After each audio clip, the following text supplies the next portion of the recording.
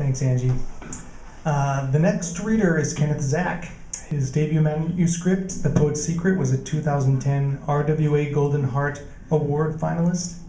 And while he seeks a publisher for The Poet's Secret, he's working on his next novel, Icarus Rising. His short fiction of promise, written in Tom's Dangerous Writing Workshop, was recently published in the San Diego Writers Inc. anthology. All right, Ken Zach.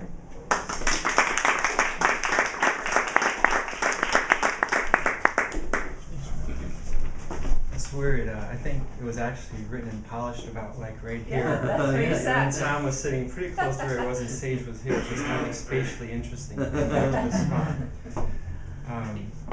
Anyhow, a promise.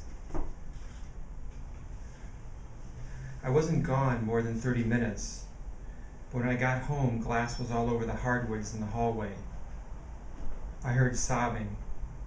I ran to the bathroom doorway. It looked like a bomb had exploded. Sitting on the side of the rusty tub in a convulsing, sweaty mess was my only son. 1 part teen angst, 1 part bipolar, and 1 part who knew. Broken mirror covered the green tile floor, the palm-treed shower curtain beneath his Doc Martens, and his black-dyed mop of hair. Blood traced his pale knuckles. He was holding a piece of mirror above his wrist and looked up to me. His bloodshot eyes looked so scared.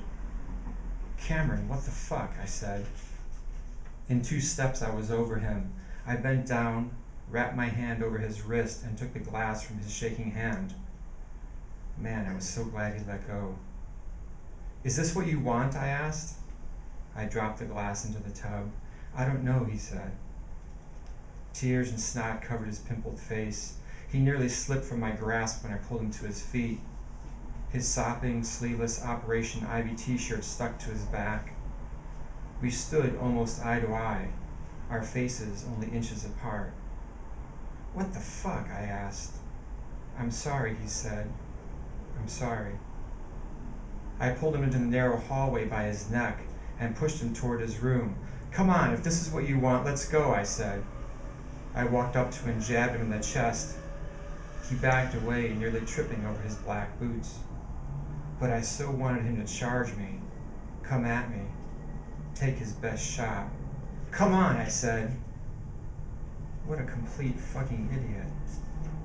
I had never laid a hand on him or him me, but I was seething. Shit, I was shaking too. I took a breath, but pulled him back to the bathroom. "You're gonna clean this up," I said. "I will," he said. He got down on his hands and knees and started to pick up glass. I thought I knew his troubles, but he had never once self-destructed in my presence, not once in the sanctity of my house. He left that for his mother to deal with, almost as if he was protecting me or making it easy for me, or trying to make me proud or be normal, whatever the hell that was. But not today. Not anymore. I wanted to shake the demons from him, but I knelt down and hugged him. Cam's long arms held on to me like his life depended on it, but really my life did. The day he was born, his reddish body was wailing, shivering and helpless. His scrawny little hand wrapped around my pinky. I recall the promise made that day, an impossible promise to protect him. Clasped on the floor, both of us weeping, our sweat and stench felt the same. "I don't know what to do," I said. His brown eyes distorted through my tears. We rocked back and forth on the floor. Specks of glass pricked into my knees. I wanted to fix him. I wanted to fix myself. I wanted to make all of it okay. Everything. I always believed I could. What fucking lunacy. "I don't know what to do," I whispered again. "But I've got you." And Cam's grip tightened around my shoulders.